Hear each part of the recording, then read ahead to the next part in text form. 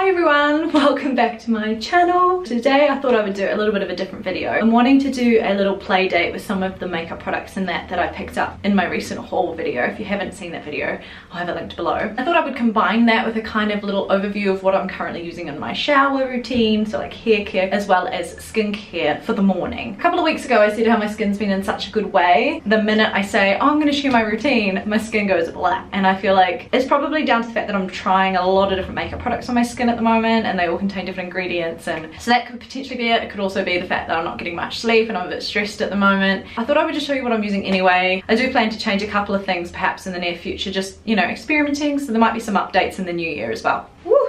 So the routine that I've done today is kind of what I like to call my like pampering morning routine. I only have a shower in the mornings twice a week, and that's because I shower every night. I love going to bed clean. I think it's better for your sheets, it's better for your sleepwear. You feel really cozy having a nice warm shower, and it's a nice way for me to calm down. I don't like to wash my hair at night if I can avoid it, so I typically will have a shower every night, and then twice a week I'll have another shower in the morning as well. That is when I do like my hair washing and I shave all the things and stuff. So first thing I do when I get in the shower is wet my hair, and I go in with my Matrix Total Results Bra Soft Color Obsessed shampoo. This is my third bottle of it. I absolutely love this purple shampoo. It's so good for toning my blonde hair. If I haven't done it for a while, I'll leave it on more as like a sort of mask for about 5 minutes, but generally it's okay just to kind of use it, massage it in and rinse it out. I like that it's not quite as drying as some other purple shampoos on the market, and it's really effective. Then I go in with my conditioner, and just FYI, this portion of the video is sponsored by Coco and Eve. I've been trying out their Like a Virgin mask for a couple of months now. I've actually gone through a whole tub. This is my second one that just arrived the other day. The reason I was so keen to try this is the scent. My gosh, it's coconut and fig, and as you guys know, I'm having a bit of a thing for fig at the moment. It has a really convincing kind of natural scent to it. Like, it doesn't smell too artificial. I've really been enjoying it. I find that it makes my hair really soft and moisturized, so it's very much designed to just infuse your hair with a lot of moisture and softness, and I definitely feel like it achieves that.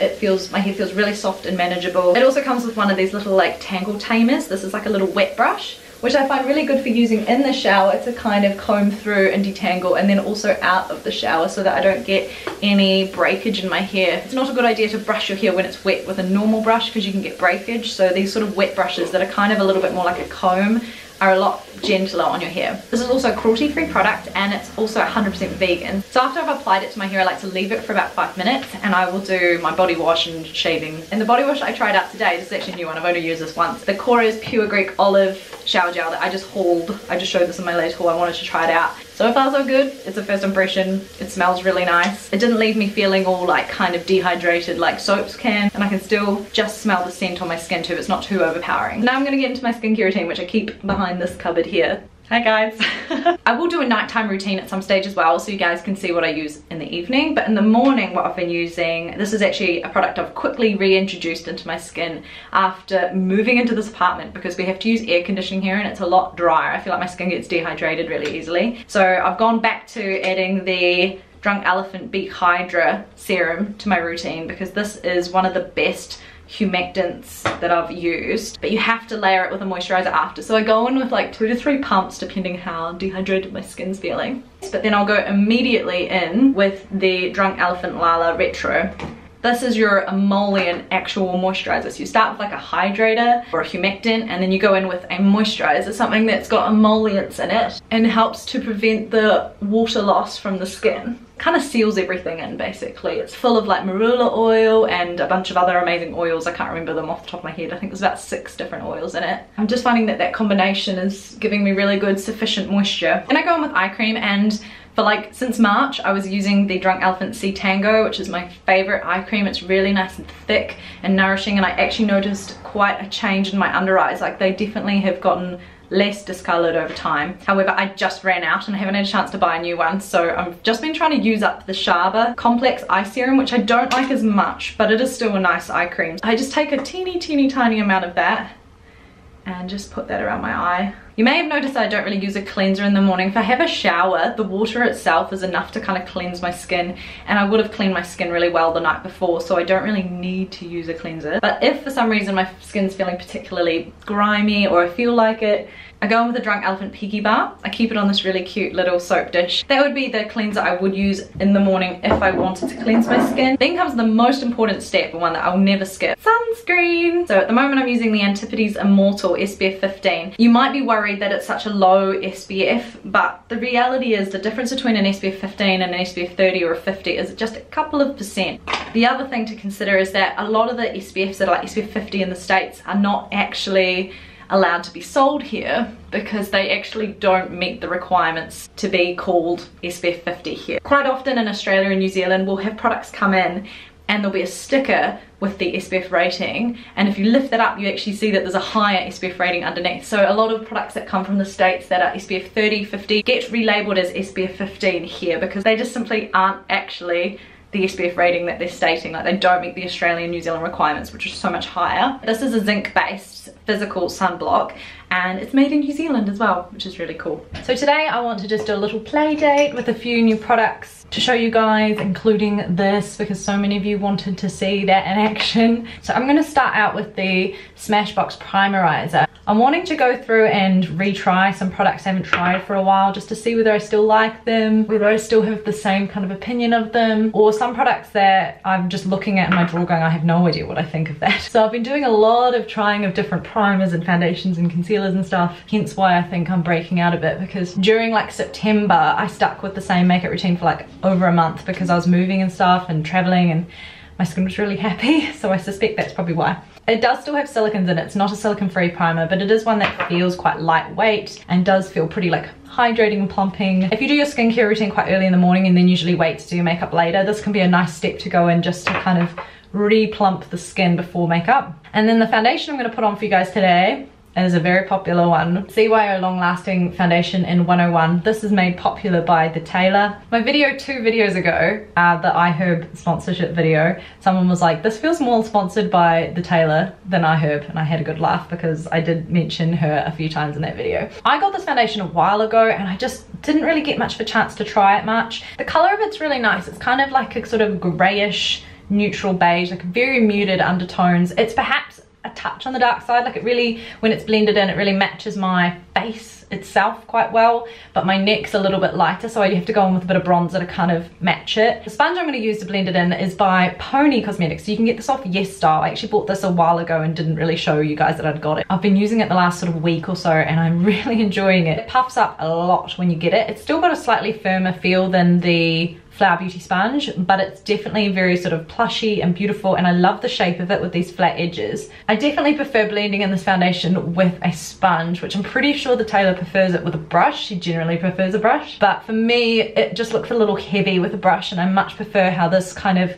slightly shears it out and makes it look a little bit more skin-like. It's absolutely a formula that looks beautiful on the skin kind of all day, and it does stick around all day. I did a performance the other day and I had to do my makeup at like 10 AM and I didn't get home till 11, like at night, and my skin looked amazing. I would call this a medium to full coverage foundation. I think it's quite adaptable. I think 1 pump will give you medium, 2 pumps gives you full. It won't get you to total coverage though, so it's not like the Marc Jacobs Remarkable sort of coverage level where it can almost act as a concealer as well. It's still, for me, I need concealer on breakouts. I am just going to pop on a little bit of my MAC Studio Finish Concealer in NC10. Just on these few little breakouts over here. For under eye concealer, I'm going to use this, the MAC Studio Fix Concealer. This is also an NC10, but this runs very fair. This is a lot lighter than the NC10 Studio Finish, like the concealer I use on my face. This matches my actual complexion really well. The Studio Fix liquid concealer in the NC10 is very much a highlighting, brightening kind of color for me. So I'm going to pop a bit of that under my eyes just to like brighten.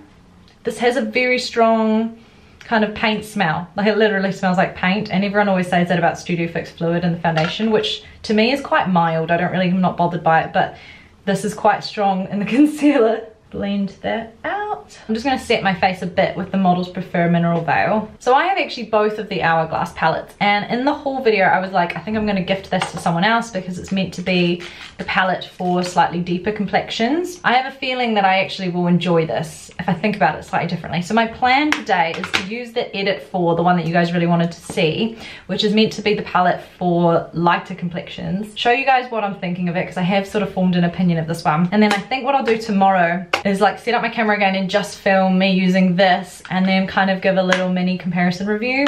This video is going to be very long. I had really conflicting opinions in the comment section. Like, some of you were like, no, I love the Unlocked palette, and others were like, oh yeah, I'm pleased I didn't get the Unlocked palette, I love the Edit 4.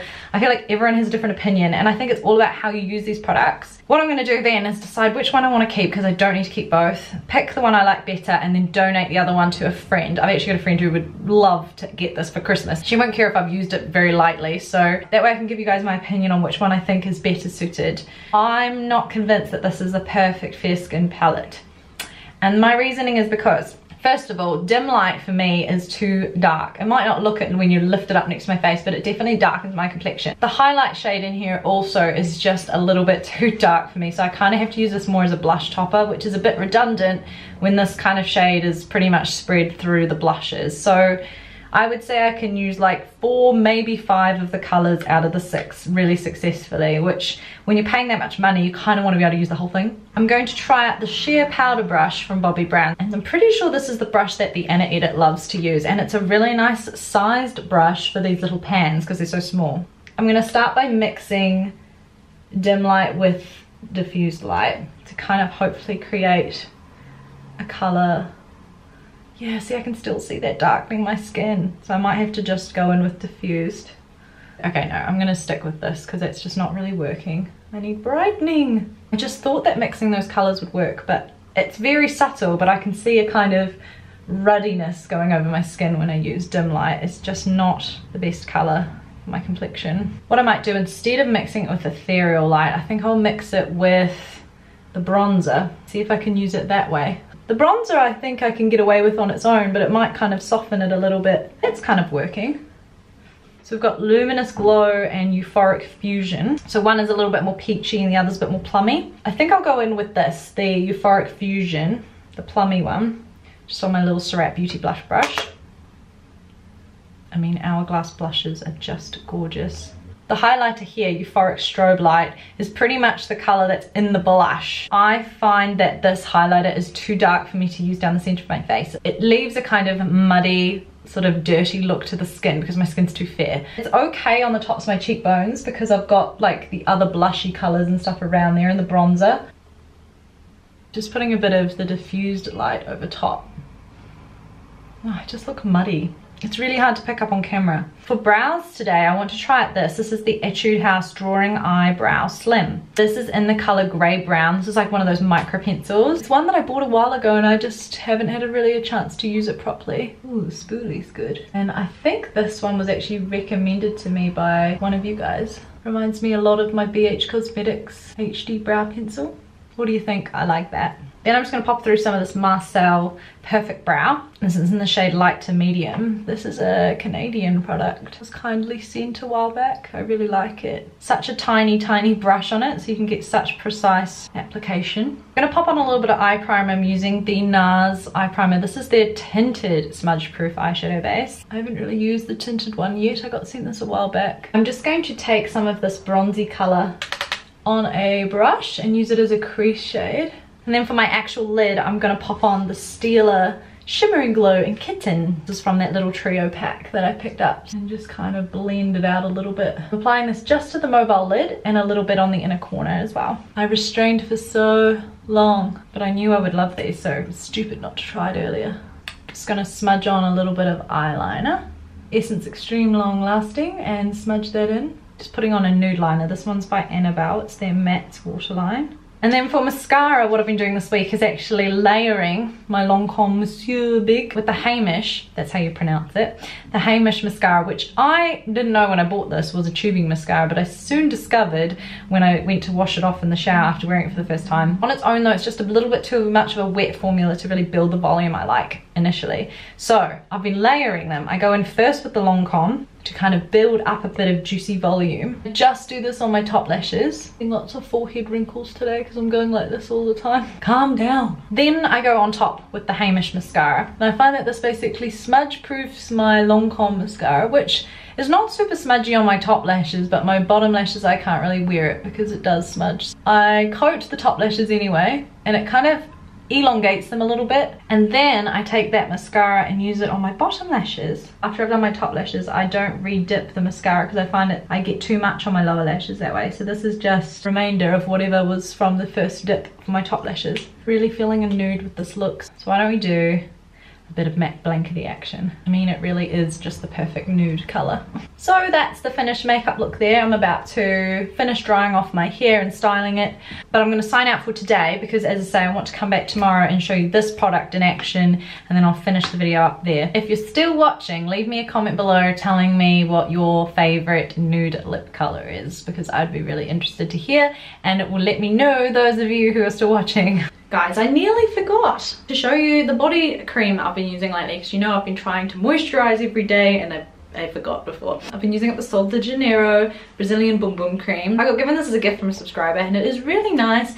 I'm not sure it's necessarily like the best cream out there, like everyone raves about it. It's a very like warm vanilla-y caramel kind of scent. If you live in Australia and you know those Peter Alexander candles that smell like vanilla caramel, that's exactly what this smells like. I wouldn't necessarily say it's like an absolute holy grail for me. I'm enjoying it. I'm going to use this up. I've nearly finished it. And I've also been using the Glamourflage Vera Vamp body cream. This is in Frangipani. Oh my gosh, this smells absolutely beautiful. This smells divine. This is so intensely frangipani scented, so if you don't like frangipani you won't like this. It also has a really slight shimmer, so this is kind of the one I would reach more for special occasions rather than day to day, because it does have a sheen to it. Mainly just use body lotion on my legs, because on my body I use the La Roche-Posay SPF 50 nutritive oil. So this is hydrating enough to kind of hydrate my limbs, but it's also got the SPF factor. The reason I don't really use SPF on my legs is most of the time my legs are covered. I typically wear long dresses, pants. I don't really get my legs out that much in summer, and if I do then I'll put SPF on them, but for day to day I pretty much keep my legs covered. So I just wanted to pop back in with those because I forgot to mention them, and that is part of my routine as well. Hello again. So it is the next day, so I'm trying out the Unlocked palette today. So there isn't actually a finishing powder that works for me. This is too dark. Obviously this is way too dark, and this is the bronzer. But what I thought I could do to try and use it is actually to sweep all three and use it as my bronzer. It does mean that this palette doesn't basically contain a finishing powder for me, but it would basically be a blush bronzer highlight palette, which is very similar to something like this. We've got bronzer, blush, highlight. I just wanted to give it a go just to see, you know, whether that would be something that I would like. That definitely works. I'm going to go in, I think today, with this more peachy one, just because I used the plummy one in the other palette yesterday. Ooh, getting very grabby on my skin. Not so sure about that. Now, I was playing around with this highlight actually last night, and it reminds me so much of the Omrizi highlight by Anastasia Beverly Hills, in the sense of it is quite fair, but the undertone in it I think is just way too gold for me. Especially I can't use it down the center of my face. I put some on last night and I was like, it just looks way too gold, and it's very glittery. I think it's gorgeous as like a little bit of shimmer on the top of the cheekbones, but this is a very much like a micro glitter highlighter. It will emphasize texture. Do I want to do this? It's just not quite the right color for my complexion. I don't know if you can kind of see, there's like micro glitters on my nose. I'm just trying to cover it up. So here are my honest thoughts. I don't particularly love either one. I'm gonna hold on to the Volume Edit 4. I like the blushes in here better. It has my diffused light, which I love. The bronzer is really nice in this, and I can mix it with dim light to kind of make it work. The highlighter I'm gonna struggle to use, but I could use it as an eyeshadow. And if I travel with this, I could just take an extra highlighter. What I really want is for Hourglass to come up with custom palettes, like where you can choose what pans you want to put in it, because I would put nude bronze light, I'd put diffused light, I would put, those blushes are really nice, and the highlight I would pick one of those beautiful metallic highlighters they had in the last year's like metallic highlighter kit. That was amazing. They need to release more trios as well. I think trios are just easier. Anyway, thank you guys so much for watching. I hope you enjoyed this video, found it useful. I hope you guys have a wonderful rest of your day, and I'll see you in my next video. Bye.